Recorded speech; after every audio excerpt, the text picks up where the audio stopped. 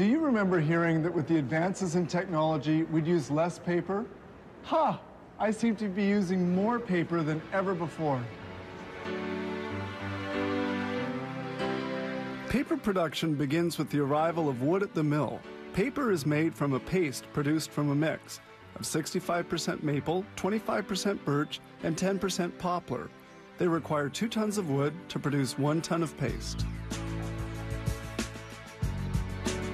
Everything starts from this debarking drum, which removes bark from the logs. It's about a 20-minute operation. The bark will be burned to produce steam, required for the operation of the mill. The debarked logs are transported on this conveyor. All is controlled by an operator.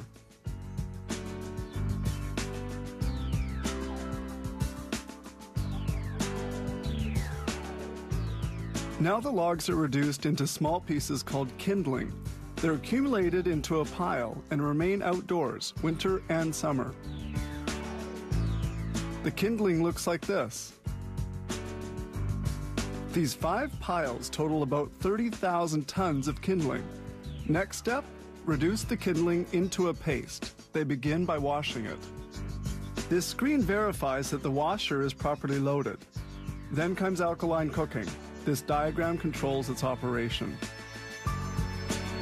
This huge cylinder is the washer in which the kindling is cooked for several hours at a temperature of 158 degrees centigrade.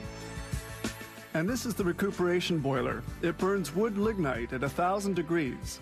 Certain chemical products which come out fused as lava are recuperated. This black liquor, a residue of burned wood, will be burned to produce steam.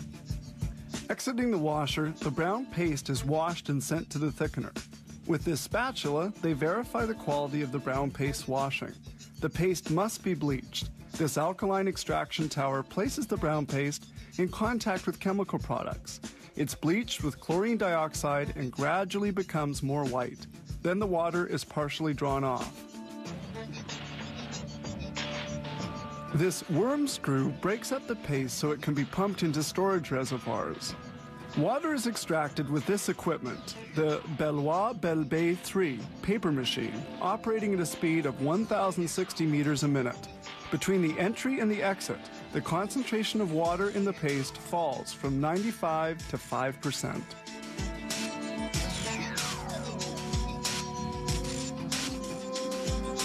Here we see the sheet of paper coming out of the presses. Then analyzers verify the quality parameters of the paper and signal any anomaly.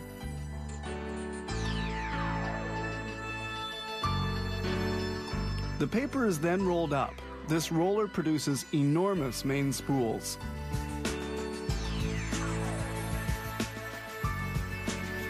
With this transfer arm, they change a full spool for an empty one. A roll weighs over 35 tons and contains 60 kilometers of paper. The spooler cuts the main spools into smaller, less wide rolls. Some will be delivered as is, while others will be shipped to paper cutters.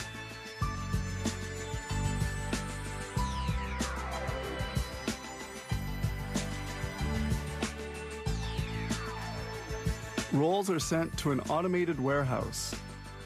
In the warehouse, they store rolls which will be cut later.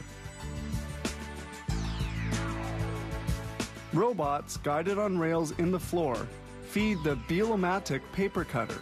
This is the one that produces copy paper. Robots are controlled by a central computer directed by operators.